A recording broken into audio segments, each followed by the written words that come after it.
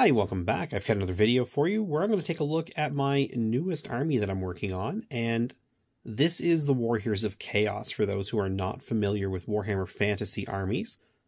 And it's the next army I've decided to work on because even though I have multiple evil armies ready to go, GW didn't put any of them in the upcoming Ravening Hordes book, so I wanted to work on an evil army that was going to be in the book, seeing as I ordered it. And I want to make sure that it's ready to go at 2,000 points for day one, because I do plan to do some videos early on talking about rules, and I want to make sure I have armies painted for each side that will actually, look good. I don't want to just throw gray models down, and I'm going to focus on units from the two faction books only so that it's models that are recognizable in the book, easy to access the rules for anybody who has them or who wants to look them up. I could use my ogres or my skaven or my vampires, and I will be using them. I just want to start off with something that's in the book, and even though I disagree with the, legality of the other armies that GW seems to think is important, I'm still going to early on, like I said, use this at very minimum as motivation to get these guys done because they're fun. So, one thing before I continue any further, I apologize for where I'm filming this. My my normal filming area is kind of messy, and I just don't feel like dealing with it right now. So I wanted to get this video done. So I just moved some stuff on my desk where my computer is, and I just decided to film here. So yeah, let's get into the units. I'm going to go through the units first because for the most part, I think that's going to be what's the most interesting in terms of an army, because these are the troops. And right here, I've got some Warriors of Chaos. These guys are going to get a very stereotypical GW paint scheme of black and red and metal colors. I've got some done. I've got a few more I'm going to be able to get done, I think, fairly quickly. And I think it looks okay. Again, they're not finished. It's just something I wanted to get started on. I've been picking away at them while I work on other stuff, just to sort of break up the monotony of painting different units. I sometimes get bored going through the same units over and over again and want to just do something different. And yeah, just been picking away at these guys. Back here, I've got some knights. I'm going to run them as chosen knights, just because of the plate mail, keep them alive for longer. But right now I've got 5 finished, and I've got 2 more I'm going to be working on because I do need the command, and realized after, apparently when I started building guys, I just didn't build the command for some reason. So these 2 guys need to get finished. I don't actually need 7. I'm probably just going to run 5. But I do need a banner and a musician, and that's probably the next thing I'll finish up, just because it's just a couple of dudes. It won't take too long with this same black, gold, red theme I have going on. Thankfully, I do have the Marauders finished up until this stage. Again, I'll go back and do more work later. My goal is Nuln Oil over contrast paint with bases done. That's it. I just want to have the painting done to tabletop standard. I'll go back and do the rest later, but Marauders, they're just sort of a classic Chaos Army unit that I just feel like you don't not run them unless you really just want to focus on the most powerful stuff. I think there's something compelling about these guys in terms of the lore and how they look on the board. They're just humans. Yeah, they're super ripped Conan humans, but they're just mortals who live their lives and worship the gods and, go raiding and hope that they get blessed at some point. I just like them. It was a good opportunity to mix up colors and brighten the army up. Chaos can get awfully drab at times. Slaanesh and Tzeentch aren't too bad, but I find that Khorne, even though red's not a drab color, once there's a lot of it, it just becomes overwhelming. And Nurgle, Nurgle looks amazing. Nurgle is fun, but yeah, these guys are Nurgle. This is a heavily converted Marauder unit that I need to work on because it's in bad shape. But yeah, it's pretty drab, even though, you know, there's a lot of colors going on. That's another unit I have, by the way, is these Marauders.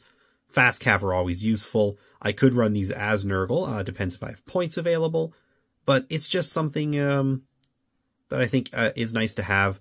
My army's very slow. Even the Chaos Knights, you know, they're not for getting around the board. They're for finding a target and just running into it. I do want something that's a little faster, and that's what I chose. I could have gone with Warhounds or something, but I don't own any. And I had Marauder Horsemen, and yeah, as you can see, there's a lot of work already done on them. So I'll just hit these guys with some Null Oil and fix their bases, and that will be one thing I don't have to worry too much about, so that'll help. I also have a little tiny warrior unit here. If I don't get these guys painted, that's okay, but I figured they won't be too hard to get done. I just wanted to have a little tiny Khorne unit ready that I could have just to, you know, move around the board, act as a detachment if that's a thing they can do, I forget. And just in general, it's going to be another small unit that I can use as either distraction, as bait, or just to get into a flank or something, because they're still Chaos Warriors, which are pretty good. Finally, I've got Chosen. It's a mixture of Chaos Warriors with upgrade bits, and these guys here are the old Chosen command unit in front rank, so I just, you know, I put them up front. And these guys here, they're going to get the Nurgle treatment. I'm going to paint them all up, hopefully pretty quickly. I'm having trouble getting this focused. There we go. Yeah, I really like Chaos Warriors. They look cool. They're such a great kit that I don't mind having them mixed in here and just say, oh, they're Chosen because they have great weapons. I don't always have to use them as Chosen. It's fine if I don't. I just... yeah, I really like these guys. I think I like them even more than I like the actual Chosen. The Chosen are cool. And the new Chosen that they've made for Age of Sigmar are basically the same as these. Which, I mean, to me says a lot about how great they are to begin with. But when you look at the new Chaos Warriors, which are definitely based off of these guys, they're just still so amazing. And it was tempting just to get a few of those, but I was able to get these guys really cheap, so... that was something that was important as well. Technically, it was actually an army I had once owned and sold to somebody, and they sat on it for a while, and I had offered to buy it back. You know, if they weren't going to use it, I said, obviously, if you're going to use it, then hold on to it. But if you're not going to, and you want your money back on that, I'm willing to buy them back. And he thought about it, and eventually I did get them back. And of course, I mean, he's always welcome to play them once they're ready to go. If he's interested in playing some old world. I just really wanted to paint these guys up. And next I've got my characters. So I have 3 on foot. This is an 8th edition Exalted Warrior, or Exalted Champion of Chaos, or of Khorne, I mean. He looks a lot like the guy that's on the cover art of the 8th edition book. I like him. I think he looks good. A little bit more work I need to do on him. Again, just all of them have the same problem where I stopped because I need to get other things done. But yeah, he's looking good, I think. And next I have a Sorcerer of Tzeentch Aspiring, I think they're called. I forget the titles for them all. The level 2 Sorcerer. I mean, I guess I could run it as level 4. It doesn't really matter. It's a Tzeentch Sorcerer. This model comes from Underworld. It's her kit. It's like Kavara or something. Kavara's Ravagers or Raiders. I can't remember what it was called, but I bought the box set because it came with her, which I just think she's a really cool model. I'm going to use her as a champion of Slaanesh. I couldn't think of the name of the god for a second. Kind of finished painting her face a little bit. She's got a bit of a shadow going on there on her jawline, which is not supposed to be there, but I guess I didn't clear the Null Oil out as good as I thought. But yeah, it's a cool model. I really liked the way she looked. I thought it would be a fun champion of Slaanesh. And then her team came with this this warrior too. So I mean, it's another great model. I needed an extra sorcerer for my army, and I like this one. And again, the price was right. The team was, relatively speaking, expensive because it's GW, but for 4 characters, what I paid was more than reasonable. Like $10 a character is unheard of for GW when you're talking about plastic. So I decided to go with that. I have a couple more of them. I think there's actually possibly 3 more. I forget. There's one of them back here, actually. That's just going to get tossed in here as a filler. But yeah, it's a cool team. It was a good value, I thought. And finally, I've got this Chaos Lord or Chaos Sorcerer Lord, depending on how I run it, on a demonic steed. This is an old pewter model, so I mean, it's heavy, but man, is it cool. It's missing some parts. Like, there should be some more, I don't know what you want to call them, teeth sticking out of that hammer. Same with these holes here. There should be some teeth. I'll figure something out. I'm actually thinking, because it's demonic, I might sculpt some like tentacles to come out of it. But for now, I mean, it still looks good. I've decided it's sort of a burning branded skinless horse because it's demonic. Because mainly it's not really any bigger than regular Chaos Knight horses. Maybe when it came out and the Chaos were maybe still using the pewter Chaos Knights, this was bigger, but it's definitely like the same size as them, and it looks like the same as them. So I think it was just here's a big base and a mutated Chaos Lord, and that's your demonic mount. But I have also a Juggernaut Lord. I just don't feel like painting him up right now.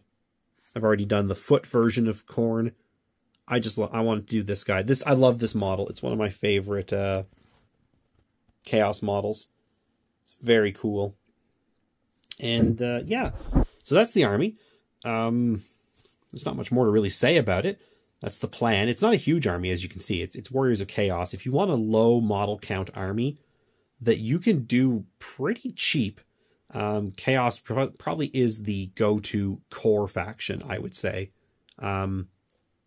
It'll depend what happens once the High Elves get re-released, or the Wood Elves. Their models are going to be expensive. Same with Dwarves.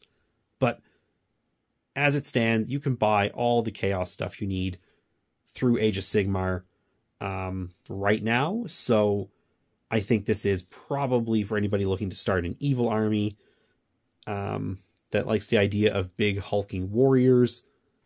This is a good one. And there's other things in there too. They've got trolls, they've got ogres, they've got dragons. I mean, it's quite a varied army. Mine is actually very plain, really, by extension, or by definition of what chaos could be.